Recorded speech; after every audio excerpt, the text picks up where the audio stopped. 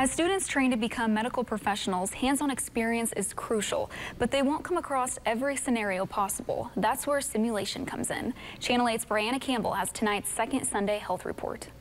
It looks like any other mannequin, but these simulators blink, breathe, and talk. I want an epidural.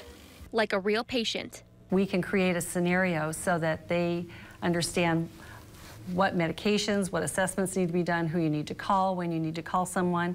Barbara Sittner oversees the Simulation Center at Bryan Health.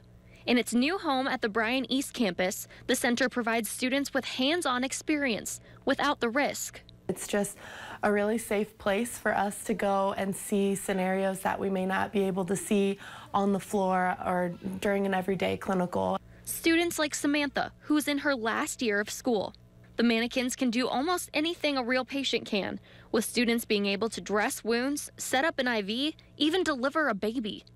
Samantha says that type of experience has helped her feel more than ready to enter the field. I can go into the hospital saying, hey, we just did this sim scenario the other day. I know exactly what to do. And that's the type of attitude this program is trying to instill.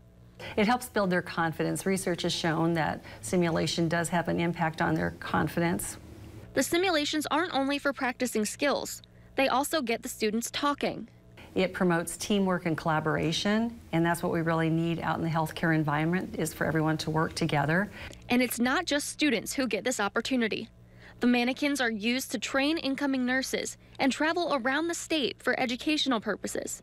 The program is on track with national and even global trends and plans to keep expanding, like with this new facility at Bryan East, something everyone is excited about. I can't wait to see what happens and what comes to Bryan. We're always trying to grow and, expand our horizons. In Lincoln, Bryan East Campus, Channel 8 Eyewitness News.